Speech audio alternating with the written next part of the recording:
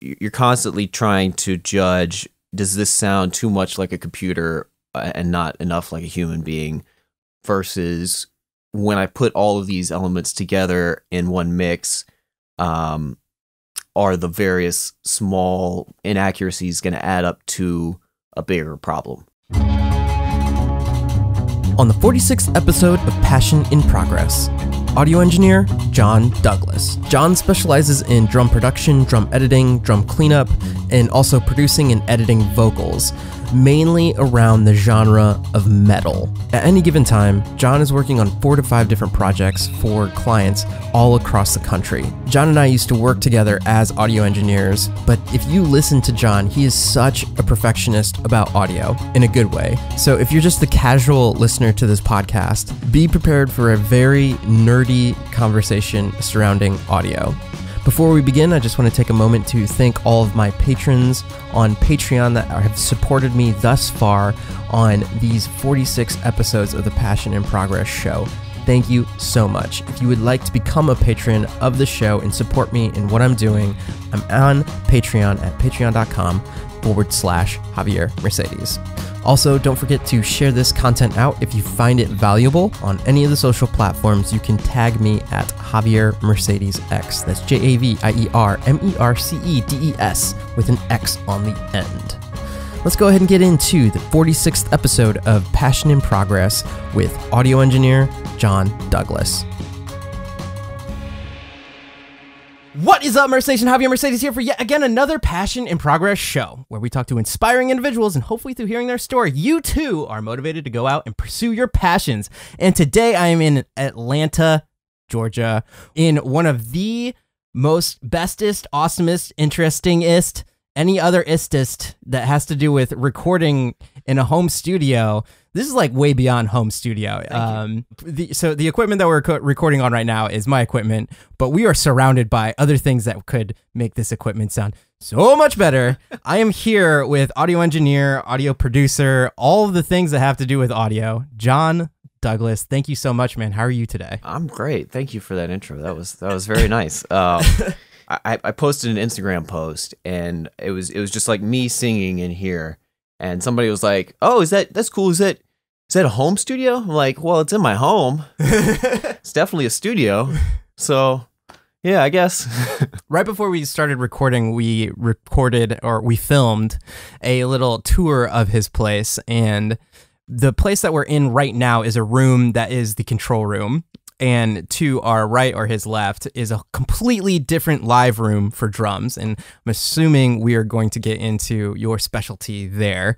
But to give the listeners that are just consuming this podcast via their ears, it's an amazing space. And it goes way beyond what you would think a home studio. Like, there's acoustic paneling, there's outboard gear everywhere. Anything that you would want to be in a creative space, it's here. Like, you can just walk in and start creating music. It's beautiful. That's kind of the idea. And I think having it look like a real studio is a major thing. If you want to get clients, and you have that moment where you bring them in the room for the first time, and you want to wow them. And it's sometimes you gotta drop some money on the fancy lights and whatnot to really sell it. But yeah, like the acoustic paneling stuff, that's something that I think a lot more people practical. Should do. And yeah, no, this is kind of like the meeting of DIY and professional. Oh, it's so true. You just summed it up to a T right there. For the listeners, go ahead and give a background of what you do on a day-to-day basis now here. It is a pretty even mixture of preparing recordings and editing recordings for other people to mix, as well as kind of being their virtual assistant for other producers, as well as doing full productions here and bringing bands in, flying out and doing productions with other people in other places. My day-to-day is just staying here, probably working 50% remotely via email and whatever digital channels, and half meeting up with people and recording stuff. Yeah, can you give the specifics of like the kind of genres of music that you're dealing with? Sure. I have always been into more aggressive styles of music. So in high school, it was punk, and then that kind of evolved into metal. And I found my niche sort of in the more extreme metal stuff, partially by chance, just because of the people I knew. But in order to be able to work on metal productions, you have to know, there's a baseline of knowledge that you have to know about what metal records are supposed to sound like. Whereas, you know, when we were working at Doppler. For the listeners that don't know, John and I used to work together as audio engineers at a recording studio here, one of the most premier recording studios in Atlanta, Doppler Studios. People still talk about it. Like I have somebody who is working with Exit and Usher currently was in LA, was telling me that all they do is talk about stories about Doppler back in the day. Man. Yeah.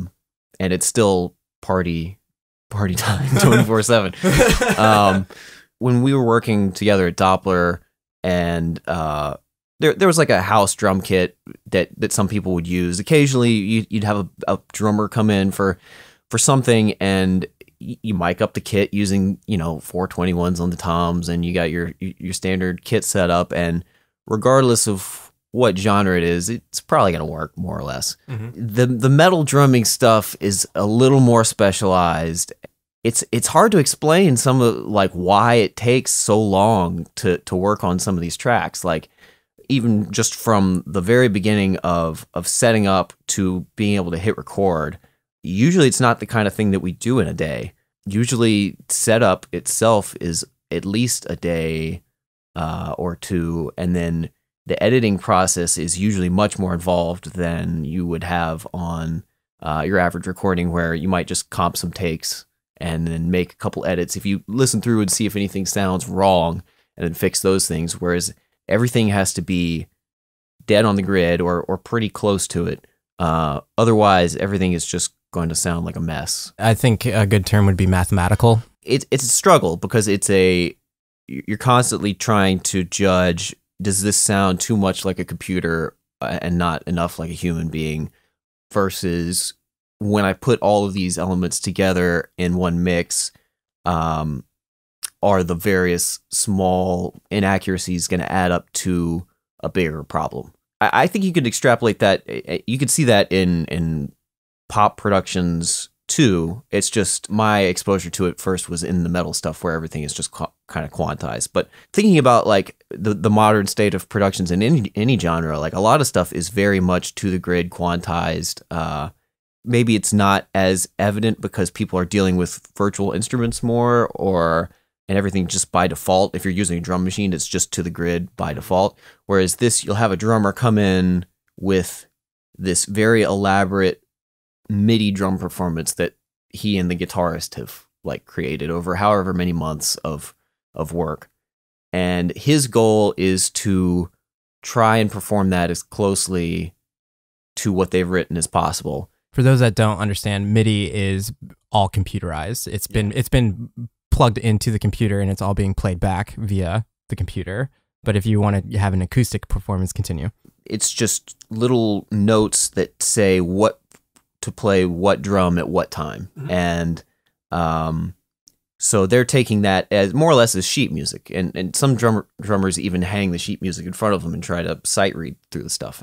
Then you go back in the computer and quantize it so that it's even more like that original digital performance. Mm-hmm. So it's constantly kind of shifting between robotic and human. And then after you've edited the whole thing, I'll go through and take all the close mics, extract MIDI hits for each drum hit across the whole song, the whole album, whatever, every kit piece, manually check that they're perfectly aligned to every transient, and then use that to either add samples or as a side chain for a gate, so that we have perfectly clean drums without any mistakes, any false triggers or anything like that. It's a whole level of little techniques and little tricks that just a lot of times you don't see anywhere else. Mm-hmm. And it just wouldn't be applicable. Yeah, I want to elaborate on that because I don't know who is specifically going to be listening to the podcast, so I'll keep it at like a 30,000. But keep explaining how you are. But I'll just elaborate on what he's talking about. So he's taking MIDI, which can be classified as the sheet music, and he's looking at every single specific note, and that's for every single instrument, every single time. And this is with metal music, so it's like matching up every single one of those notes and making sure that the actual acoustic one matches up. And it's on the grid, so he can, quote unquote, like mathematically look at, well, did that hit at the specific time where it needs to? And then did we miss it and all that kind of stuff. I hopefully explain that well, but the concept of that and the implication of it, like the actual doing it, is probably so time consuming. Yeah, like again, I kind of made a niche for myself in this, and that I've been doing it for so long that I can get through one of these tracks in a decent amount of time compared to what it might take someone who is new to this process. Because a lot of times these sort of busy work tasks are what interns and the assistants get assigned to, and it's already at a pretty high level of technical ability. Can you give an example? So what I want to get towards is why it takes more, because let's say somebody missed a beat and then it extended over into the next measure, and then you don't have enough space to fill a specific, like, so they hit the kick and then they missed a spot and then they hit the kick again, but it happened before, and then you don't have enough space to like fill between kicks. Sure. Like there's like such a minutia to making sure you can stretch and squish all of the different hits. Right. Yeah. It's a lot of times for me, it comes down to having kind of like rules of thumb that you've generated for yourself over years of practicing these sort of things. Like I know in the case that you're describing, if I have a kick hit and I need to make it longer, I could probably extend it by about 20 milliseconds without. I know that you know exactly what they. You know, like I can hit the nudge button 3 or 4 times before it starts to sound weird. And then if I need to make it sound a little longer, then I'll make an extra little cut and then move it another 5-10 milliseconds, and maybe I can get away with that. And if that doesn't work, then we've got like elastic audio tricks where you can actually stretch the audio rather than cutting it up and kind of slicing it into pieces and crossfading it. Or you can start thinking about, okay, well, the drummer did something similar or exactly the same about a minute ago. So let me go find that and copy paste it in and crossfade it. All these little tricks, it's just like, it's a lot to keep in your mind. So the more you practice it, the more it becomes second nature to, okay, the drummer did this, so I'm going to go fix it this way. Or you have a kind of a triage list of ways that you can go about fixing any given problem like that. From my understanding and my experience, the drum kit in general in a recording, the process of doing the drum kit is like the creme de la creme. It's like you have a little playground of microphones. Oh yeah, and like all these. I don't know if it's worn off on you, but whenever you're doing live bands, just looking forward to like, oh, what are we going to do to mic the drum kit? Because like with a guitar, it's like, let's put a 57 in front of the cab, or with the bass, so it's going to go DI, or like a horns, or all those other things. It's like maybe just like 2 mics, 3 mics. But when it comes to drums, man, when it comes to drums, it's like, it's so exciting because there's so much that goes into it. I'm assuming that you haven't lost that. No, I think that's the same thing. That's why I love drums and vocals too, to an extent, is like when you get into layering 16, 32, 64 vocal tracks in a song, things get much more interesting than when you just have one lead vocal. But yeah, with drums, I mean, you're already starting out with, you know, in my case, it's usually between 20 and 30 mics right off the bat. And then on top of that, I'm going to layer in samples. And so, you know, and I'll comp it down to something reasonable later. But at some point, it's going to be like, I don't know, 50, 60 plus tracks of drums all kind of feeding into each other. The most fun part really is mixing them. Once you've got them recorded well.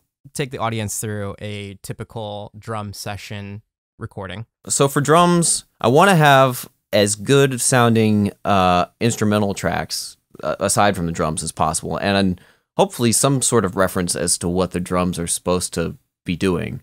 So you actually have the instrumentals in place before you record the rhythm? Hopefully. I mean, I don't want to track drums to an out-of-time guitar. Like if the guitarist played some demo on his iPhone or whatever, you're like, go re-record that and then come back to me. Or not even that. Like I'll sit here and record it with him for 30 minutes. Like and if he wants to do it himself and it sounds fine, then that's fine. But I don't want to record drums to sloppy anything. And the other part, I think as I've moved farther in my production career, one of the things that makes recording drums more fun is already having some of the bells and whistles in the production already. For example, like layering in tambourines and shakers and sub drops and all these little percussion sub drop.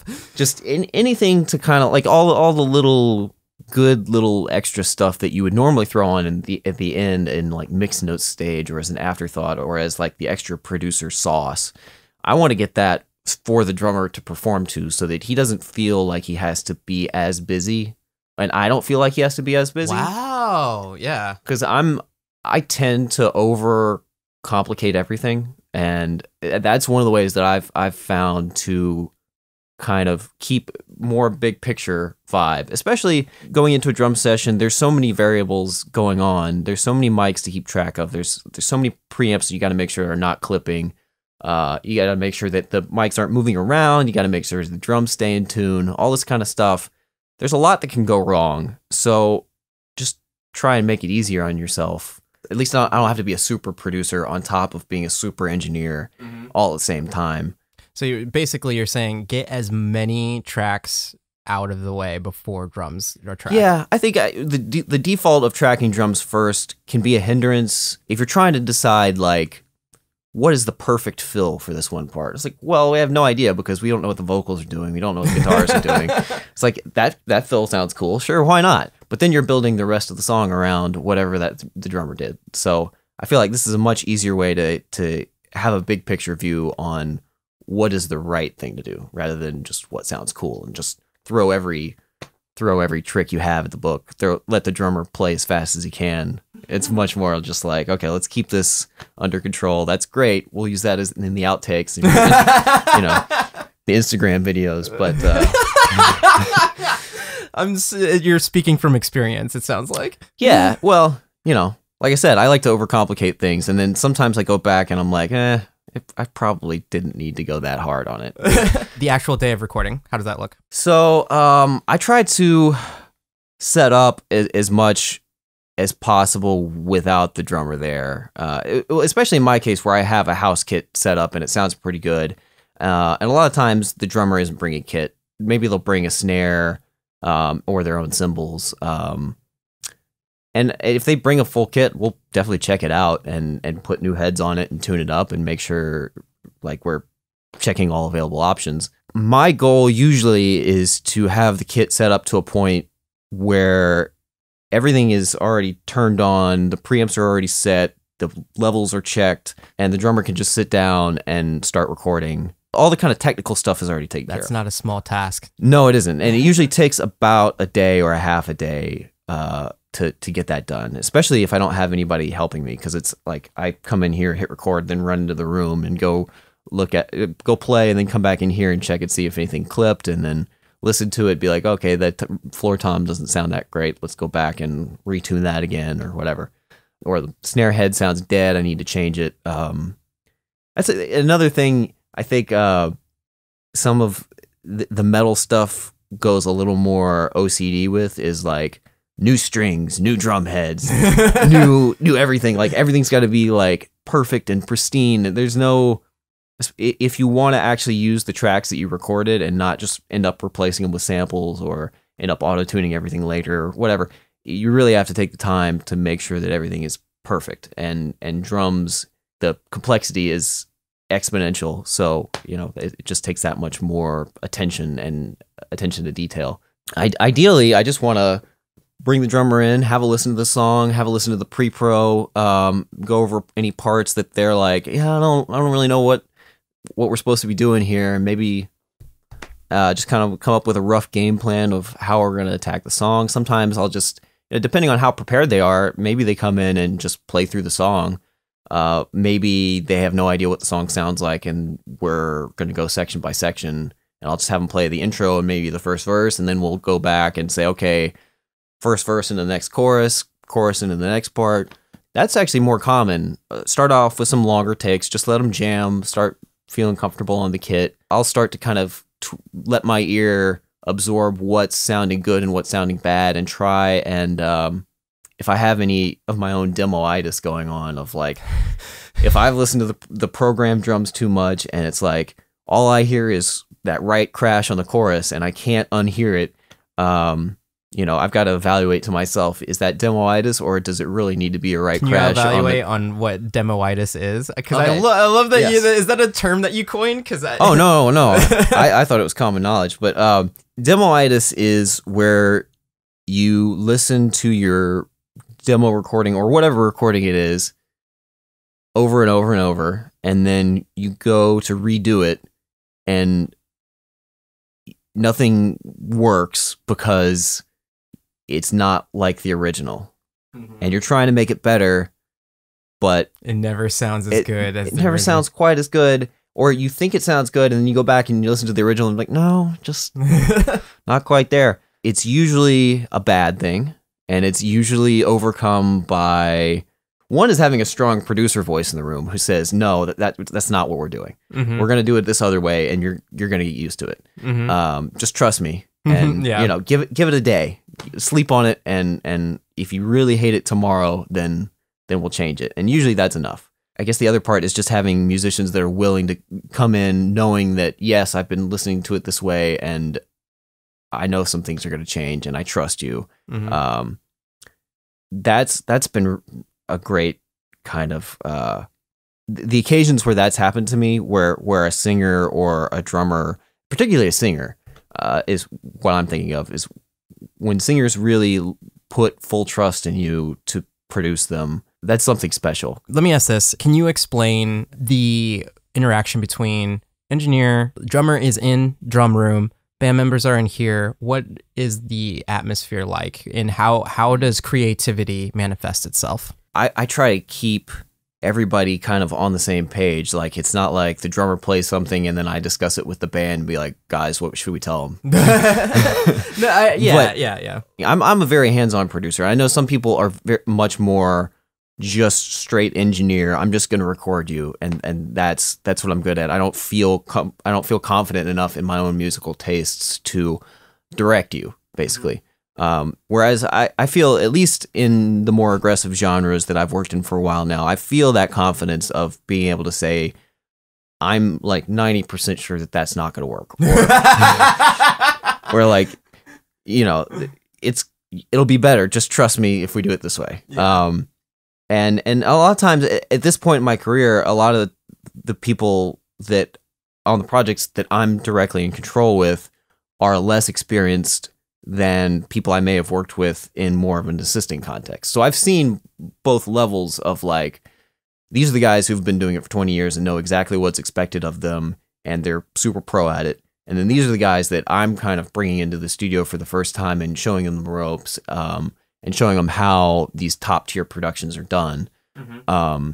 So they may be, not used to doing a bunch of takes of drums or going section by section, or having, like, the most common one is just having a drummer like realize that I'm punching you in here, so you have to play the part before it so that the bleed matches. Like, yeah.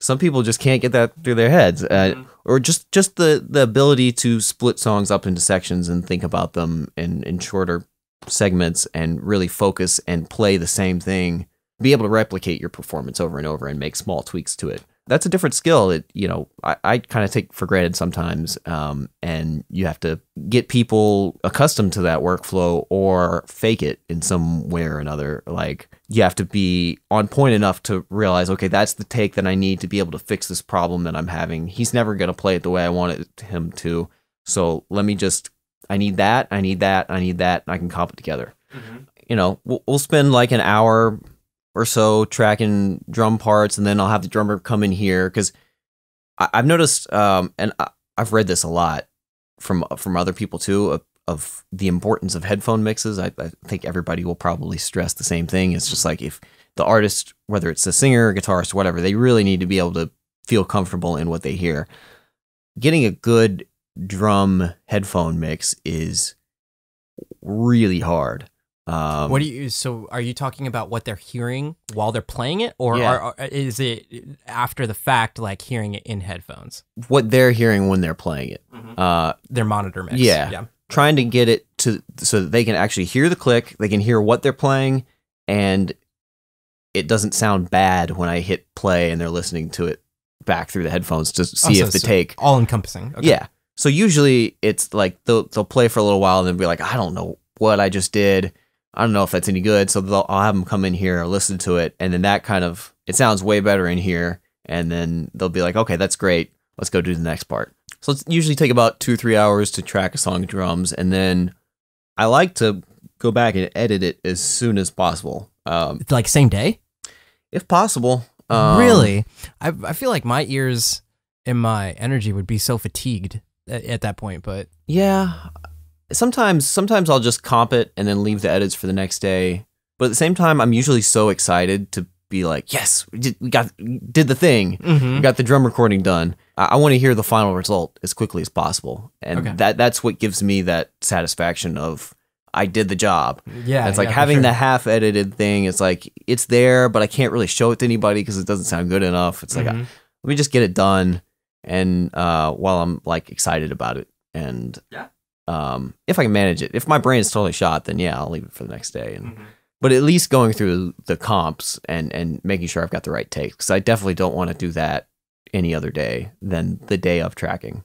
And are they still here while you're putting together comps? And by comps, do you mean, again, I'm just trying to keep it for other people. By comps, you mean like these are the best sections of the parts of the songs that I believe these are the takes for each section. Okay. Yeah, that's and usually I try to do that on the fly because I really don't like going back and listening to 8 tracks of the or 8 takes of the same thing and trying to pick which one sounds the best. It's just like, no, that's the one. If we need to change a snare hit here or there, that's fine. And then going back and editing, time consideration really just depends on the complexity of the song. Like I can I'll know whether it's going to take me an hour to edit or 3 hours or 4 hours. It usually comes down to how much kick there is, which kind of goes back to the whole kick pad thing that we were talking about. Yeah. Let's go ahead and dive into that. So while we were taking a tour before we started recording here, he showed me his drum kit.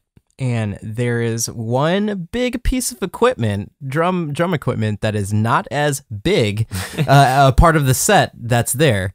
It's the kick drum. The kick drum is just a pad. Go ahead and explain to the audience what that is. Yeah, and it's just the roll-in kick pad that you would find on like their drum kits. Well, I'll preface this by saying the last couple projects that I've recorded, we used a real kick drum because they weren't super intensive on the kick parts. But I'd say at least 75-80% of the records that I've worked on in the last 8 years have been using this roll-in kick pad, which is just the thing that you would find on a roll-in drum kit. And all it does is send a little tick out through an audio cable, and then you use that to trigger the actual sound of the kick drum. So it doesn't actually sound like a kick drum.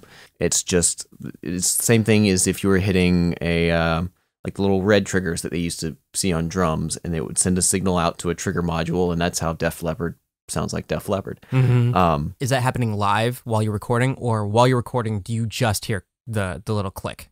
No, I run it into a track, and it's running an insert that triggers the sound, the kick sound. Is it digital live. Or is that an out-of-board gear thing? No, it's I use a plugin for it. Some people use an old like Alesis module just because the latency might be a little bit less. That's what I was getting at. I would just feel like if you're recording, especially with all the tracks that you're doing at the same time, right? I feel like latency could become an issue there. Yeah, it's constantly a fight of trying to set up the session in a way where I can get the most out of my drum tracks and hear it as close to the final product while still being able to track at a decently low latency. Yeah. So obviously with the non-drum stuff, I'm like bouncing down to stereo stems. So there's no CPU going on there. And I guess some of the output routing is going to take up some CPU, like it's going out to headphone amps so that the drummer can create his own mix. But all in all, what the drummer is hearing when he hits that kick is an actual kick sound. Yeah, it's an actual kick sound. It's probably like 5 milliseconds late from what he's playing, but it's not annoying compared to what an actual kick would be. I mean, using my audio interface is USB, so it's not like the lowest latency that I could possibly get out of the fanciest audio interface. Mm-hmm. With this setup, it's about equal. Like if I do it with or without the kick pad, the latency is about the same. Go ahead and explain why you use the kick pad. Yeah. So one of the defining attributes of metal songs is you hear this constant kick just go straight 16ths throughout or whatever. And it sounds like a typewriter. Every hit is exactly the same volume.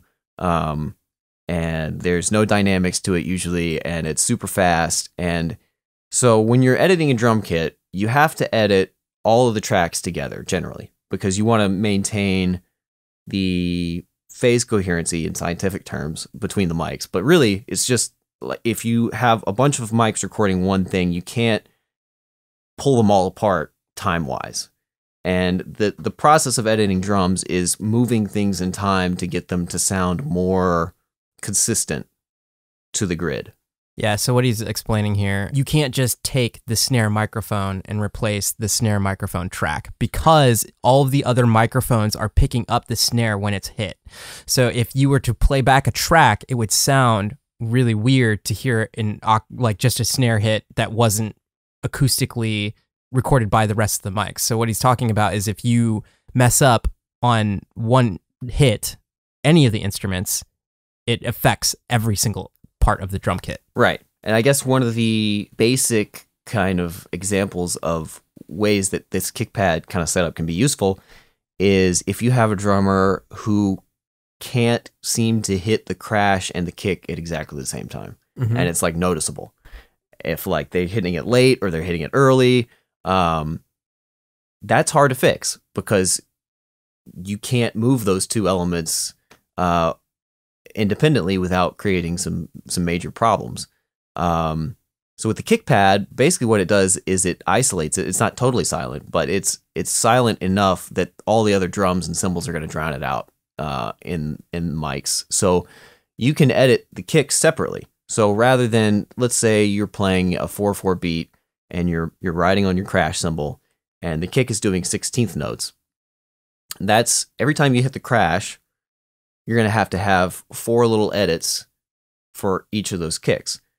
So if you can edit the kick in isolation, then you don't have to make those cuts on the cymbals, and your cymbals sound, in theory, 4 times less edited. Or, you can put it that way, I guess. Not only that, but it's efficiency. Like time-wise, you're only having to make 1 edit versus 4. Right. And in the grand scheme of things, when you're making thousands of edits per song or hundreds of edits, that adds up very fast.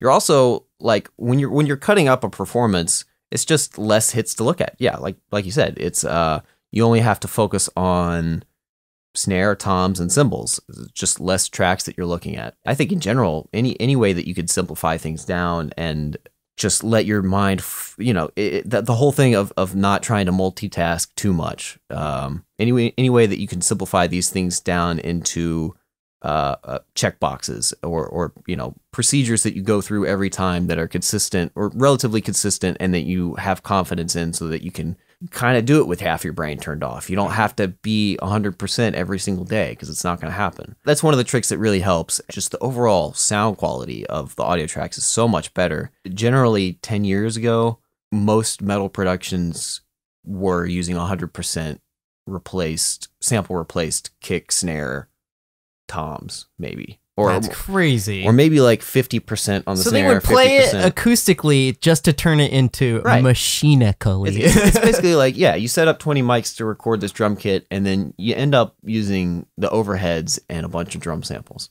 And that was kind of the norm. Wow. So it's all these tricks that we kind of built up to be able to get it to a point where it's not like that, where you can actually use the sounds that you spent so much time recording. It's like, why spend all day tuning the drums up if they're just going to be replaced with samples? It's stupid. And 10 years ago, people were spending big budgets going into these fancy studios just to have their stuff replaced in post.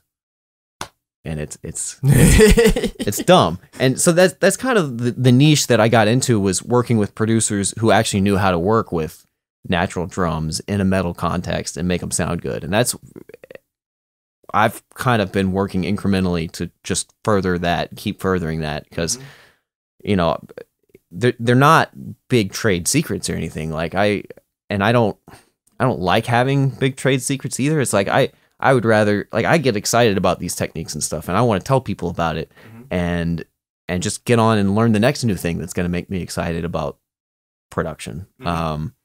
It's not like I want to be like, I can't tell anybody about this plugin, otherwise I won't work anymore. No. You have to work 10 years underneath me to know this one. Yeah. No, it's like, I get excited. I tell the people that I'm working under about a cool thing that I found out, and they get excited, and that places more trust in me, and so yeah, it's a two-way street. Can you give a brief 5-minute overview of how you got to this point? Sure. I started interning at Doppler Studios in 2011 as Javier trained me. You trust me, you're way beyond me in all things audio. Well, it trained me to be an employee, and that's actually a good. Just talking about the concept of interaction, because it's like you in any. I think I can't blanket statement for all fields, but I think the technical aspect of anything, whether you're like a rocket scientist or anything, like people can learn that, but it's just the interaction and the actual, what you were talking about, having the presence of, if you are the producer, if you have the right voice to be like, and that, hey, we need to stop doing this because we're wasting time and we want to do it this way, or to get to certain tracks. It's like, that's the kind of stuff that you can't really teach. Yeah. We saw enough interns coming in and out of the studio that it was pretty clear when people got along with clients, and who was good at that sort of interaction, and who wasn't going to last, and that sort of way. Just to briefly touch on it, what we're kind of getting at is, at Doppler during the day, it's very much it's a studio that records like ADR, or audio dialogue replacement. I don't even think that's the right acronym, but it's like for movies and commercials and things like that. But then during the night is very much cliche what you would think a hip hop recording is going on, and sometimes there were some rock acts as well. Occasionally, yeah, you got lucky with that. Yeah, Walk the Moon was there. While you're there, you're just like a liaison between the machines, the building, and like just making sure all the things work for the people that are coming in and out. And I think it teaches you a lot, just to being in the room, just being a fly in the wall, and then also just interacting with, or a lack of interacting, and just like soaking up all the stuff from all the people that come through there, because it's like legit people that were coming through there. Yeah, I mean, that was, I guess, probably rule number one, aside from just don't break anything, would be like, don't be a fanboy, don't be awkward, don't be that guy who runs up on the celebrity as they walk in the door and be like, dude.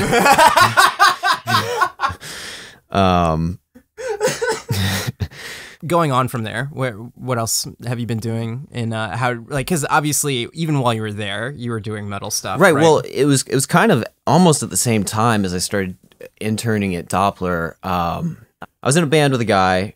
His older brother was in a band. The band ended. He moved to Orlando to join another established metal studio as an engineer. And I just threw it out there that I had been editing drums for a couple local bands, and just like I was kind of fascinated with the idea of editing drums, and just how much that affected your perception of the quality of the performance. Like, especially with metal. Yeah, or even just like, I vividly remember the first time, like in my bedroom in like 2004, having a Digi 002 and having 4 mics, like 2 overheads, kick snare, and recording my basic little setup, and then quantizing it using Beat Detective and being like, oh, that's how they get there. And then like using Sound Replacer and layering in some samples and being like, oh, okay, so that's how you make a record.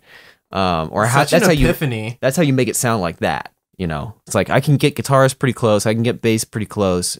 You just sounded like plugging in, like, so Digio 2 at this point is some people could razz me for this, but it's like an 8-track of like the old school day. Yeah. Nothing sounded good through it. Yeah, but the equivalent of if you were to get out a tape recorder in terms of interfaces, but everybody knows what a Digio 2 is. Yeah, it was a lot of people's introduction to Pro Tools. It was that kind of point where Pro Tools became like a thing that other people had outside of major recording studios, and you could actually start to break into that world and get some experience that way. But the way you explain it was almost like it was like your cocaine hit of like where you're at today. It's like your first time drumming and then being able to do what the quote unquote pros are doing, and then just being like demystifying the process. Right.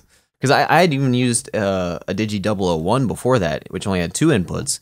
And so when we tried to record drums, we were submixing it through a mixer and just like getting stereo channels, and nothing you could do with that.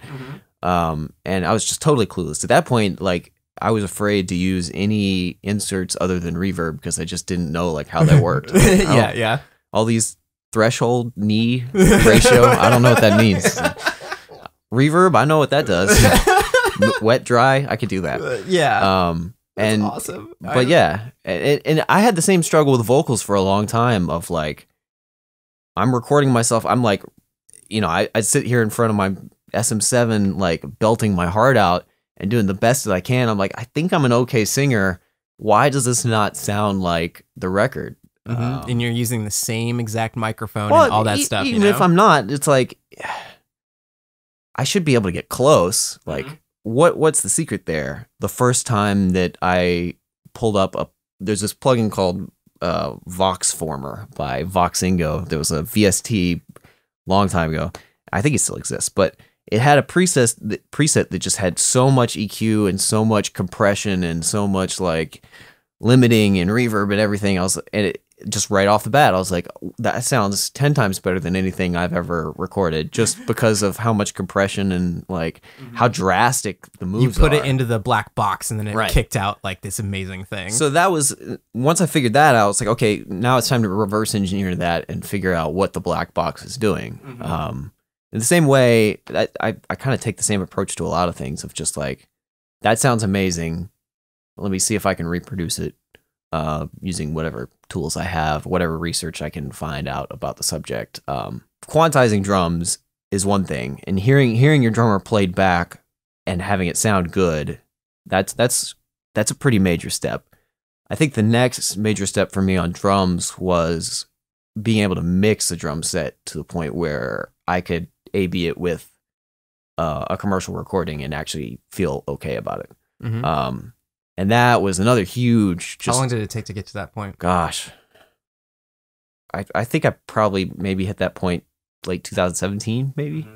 It wasn't until I started referencing other mixes in particular ways, and not just like once I'm getting towards the end of the mix, kind of like, let me put this Radiohead track on for 10 seconds and see, like, does it even come close or not? And the answer is always no.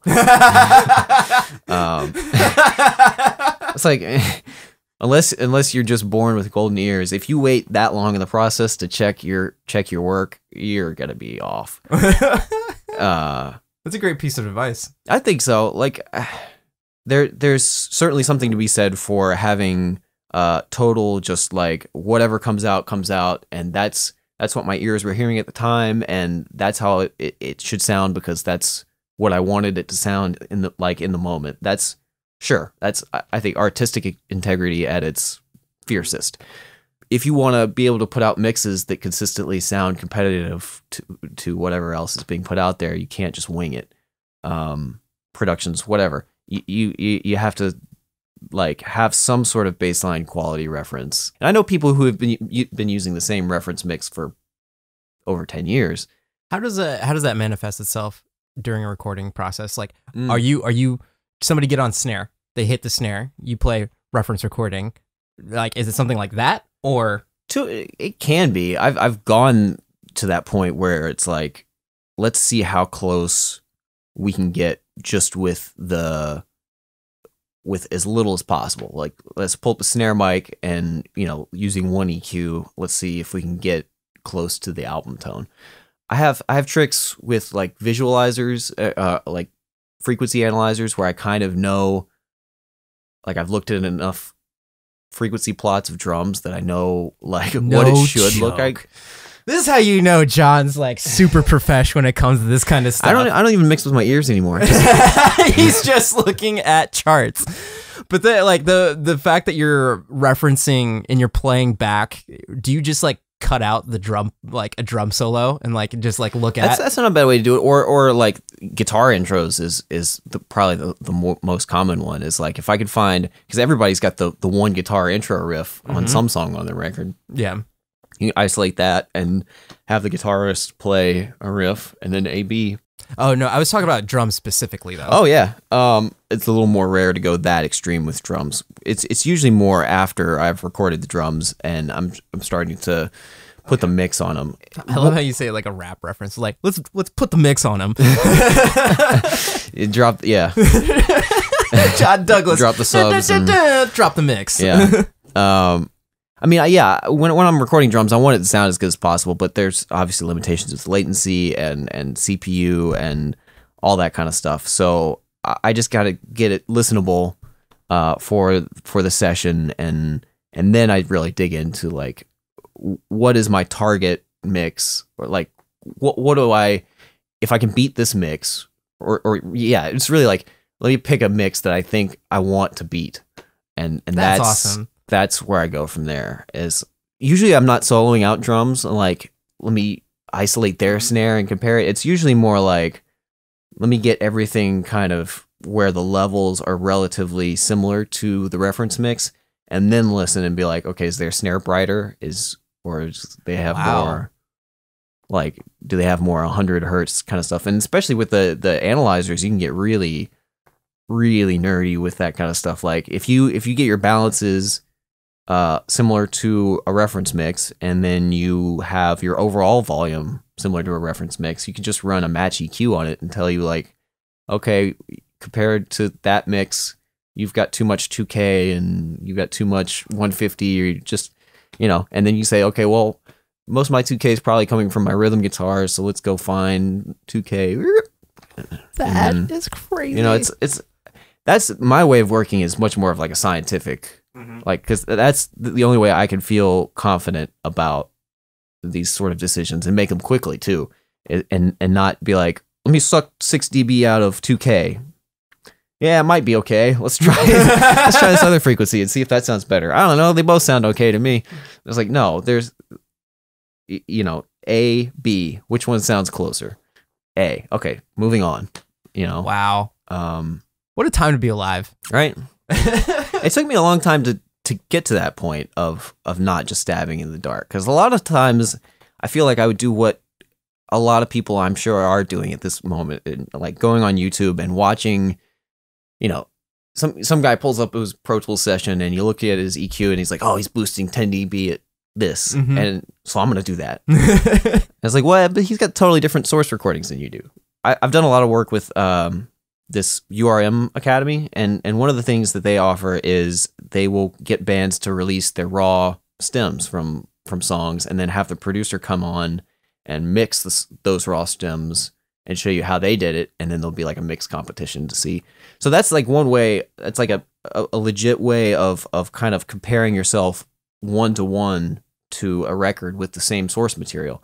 That's a resource that really just wasn't available 10 years ago. Like, to be able to get the actual stems from your favorite band's song and see what the bar actually is. Like, that's like when I could pull open like the lead vocal track from my favorite band with no effects on it or anything, and compare it to my lead vocal track with nothing on it, and see how close I am. That's scientific. That's what I need to be able to have confidence in what I'm doing. Going back to Doppler, and especially with Walk the Moon, when they were in the studio, when Nick, do you remember his last name? It was Nick, and Was it then the producer? Ben Allen. Nick. I didn't meet him. So it's Ben Allen was a producer, and then Nick was the recording engineer. And I'm sorry, I don't have your last name. But when they mic'd up the drums, and then the guy hit the snare drum, and I was like, what the fuck? Like, this just sounds like Smashing Pumpkins. Like, no effects, nothing. That was just like straight, like just microphone placement. Just how he treated his drums and the mics, and like that was straight out of the microphone. And then I was like, what the hell do you do after that? Like, what? Like, if this is how it sounds right now, what? That's crazy. Yeah. But again, that's what the professional, like, that was one of those eye-opening moments where it's like, this is why X engineer gets paid X amount of money, because they go in there and they do the things and they have the stuff, and then boom, it's like, fuck. Like, this is so cool. Yeah. As long as you get to that end result where people can hear it and have it sound awesome like that. And yeah, the amount, like, going back to just the amount of variables involved in drum recording to make a drum sound like that through one mic is kind of nuts. And that's a specialty in and of itself. Even I'm sure just he had like the other mics on, but I just remember when they started first tuning, like they were just like, well, let's go ahead and see what happens. Right. Like, just go ahead and give me some snare. And I was like, Jesus Christ, this is amazing. Like, crazy. The difference between a well-tuned drum set and a drum set that's been sitting around is incredible too. Yeah. Like, and new heads versus old heads and all that kind of stuff. Like, I've spent the last year or so trying to get better at that kind of stuff. And even so, I've really only touched on like a certain like style of drum tuning of like, these are the intervals between the top and bottom heads. I'm using this style of head. I'm tuning generally to this tuning range, especially with the snare. It's like, you know, you have the guys who tune it super loose and they get that huge 80s thud thing, where I have no experience tuning drums like that. Mm-hmm. But I'm pretty good at getting like the ringy, like bell brass kind of like just bang. Can I just explain the one of the things I love about video editing is it's visual, and you do the edit, like there's no black box thing. Well, for special effects or whatever, like you do the edit and it's there. When you have to describe audio sound effects without playing them, it takes a whole nother talent. It's like, say you're tuning the drums and then you're like, well, I got the ding, but it was just a little millisecond too much ing. Let's take off some of that ing. You know, a little more douche and a little less ding. You gotta have, and then when you're communicating with drummers over the talkback, that's a whole nother thing. It's like, what syllable do you use for snare and what syllable? No, do-do-ka, do-do-ka, yeah, as in like playing back stuff. That's great. Yeah, I love that. But let's start to wrap it up. One of the questions I always ask everybody at the end of the podcast is, why do you do what you do? Yeah, I don't. It's a question that I haven't framed to myself quite in that way. I almost think about it in the reverse of like, what the hell would I do if I wasn't doing this?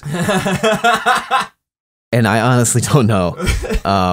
Like from a very early age, I had a passion in computers and music, and for as long as I can remember, that was pretty much it. There's a sports period, as most young boys have, but computers and music have been the consistent thing, and this is kind of the marriage. This is like the perfect marriage of those two things for me, especially given that I get to work on a style of music that I actually like. And it's not just, I'm working on music and I'm in the studio, but like I could care less about the kind of stuff that I'm putting out. It's like, no, I'm passionate about the stuff that I'm working on, and I get to do it in an environment.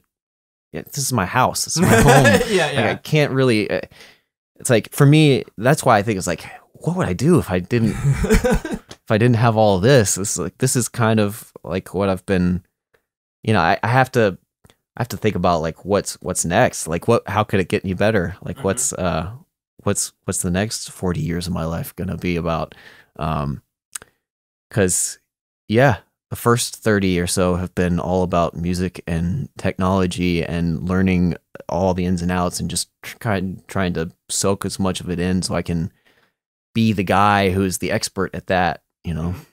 And that's what really gives me a sense of satisfaction at the end of the day, is when I can play something back or show, you know, play a mix for somebody and they're like, damn, that sounds amazing. That sounds better than anything I've heard. I need you on my project or whatever. I'm assuming it's the same effect that I had with Ben Allen and Nick in the studio when they went and hit the snare drum. Right. Like when a band comes in and then they hear the first, like when you have everything tuned, it's like, oh, we're making a metal record. Right. Sweet. Yeah. It's almost like another Doppler reference.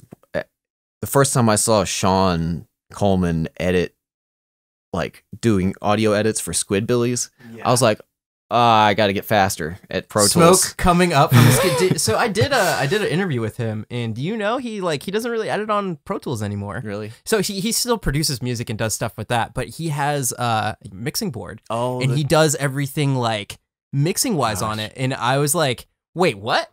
And I guess for his new job where he's at, it took him like 2 to 3 months of just being the slowest audio engineer, but obviously he has the theoretical background to implement the things. I have to see that in person. Such tangential thing, but just know that Sean Coleman is hands down the fastest editor I've ever seen in my life. I wouldn't be surprised in 10 years if you see a whole lot more people working on those touch screens. Yeah, you know, I'm still very skeptical of it, but the fact that he's using one makes me 50% less skeptical. that gives you the gusto of the person that we're talking about. If you're listening, Sean, love you. Big up, man.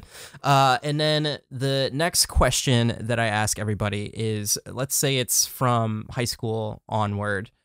What would you tell people to get to the point where you're at today? Advice. Right. Wow.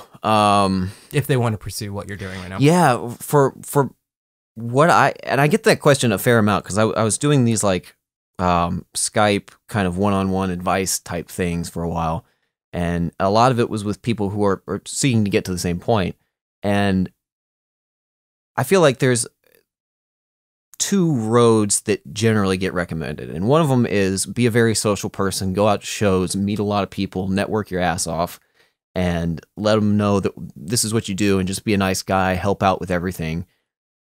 The other is the road I've taken, which is just be super obsessed with what you do and get really, really good at it, and get lucky in a few ways of meeting the right people at the right times and putting yourself out there to the right people, I guess.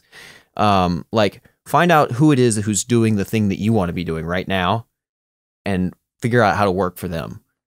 And then from there, if you can gain their trust, then you will gain the clients that they can't take on in the future or whatever, that, you know, the runoff from that. That's really how I've built up my stuff is taking on. It's been a slow build up, and it's been slower than a lot of people that I've seen take the opposite route of just being extremely proactive and going out there hard on social media and going to shows all the time. For me, that's just not my style. And I got lucky in a few cases. People say, yeah, it's not lucky. You know, you had the right skills at the right time with the right people. But I think if you have that goal of, I want to be the guy that does that, find out who's doing that now or the closest thing, and see what you can learn from them, and see if you can be their apprentice. Because I still feel like that the apprentice model, you know, it's certainly not as prevalent as it once was, but it's hard to replace that style of learning, especially in creative and this combination of creative and technical art forms. Yeah, I would say audio engineering in general, the mentorship, in my opinion, would far outweigh a collegiate degree. Oh yeah. If you're serious about it. Now it's hard, like, because obviously you made the right decision. Like, obviously you're still passionate about it, but that's a hard decision there where it's like, do you give up doing, because there's so much argument that's still there for you need to go get a degree and all that kind of stuff. And I think hands down, if you are serious about being an audio engineer, and you think 10 years down the line, you still want to be an audio engineer, mentorship is far superior. It may vary from like different genre to different genre, but from my experience seeing different things play out, you learn so much faster in the place where you want to be. You're doing the things, right? You know? Yeah, there's no substitute for that kind of experience. Like I can watch all the tutorials of drum editing I want, but I've worked on like over 100 metal records now, and it's just like I know I've been through every conceivable situation pretty much. Every once in a while I'm a surprise, but there's just no replacement for that. And the other thing I think is make sure that it's something that you feel like you feel like you can continue to be passionate about and continue to want to learn from. It not just hit like a plateau and be like, okay, I did the thing. Because I feel like I'm always pushing and to learn the next new trick, and I know that there are a lot of like people who would just prefer to stick with the old school, whatever they learned in their 20s or 30s, and whatever they have that's working now, just stick with it. But I think it's important with the rate of new people coming into the field, and just there's always tough. It is so tough. There's people who are passionate, and so you better be passionate too.